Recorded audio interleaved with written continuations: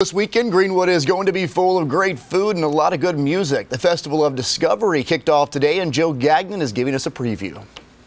Hey guys, we're back for year number 19 of this incredible Festival of Discovery right here in Uptown Greenwood, featuring more than 90 different competitive barbecue teams and such great music as well. More than 20 bands at different locales throughout the entire Uptown, throughout the entire weekend. And we talked to the amazing crew who helps to put on the Festival of Discovery each year, and they say this year could be the best one yet. We have over 50 concerts taking place across 13 venues in Greenwood, all free. No gate fee, no parking fees.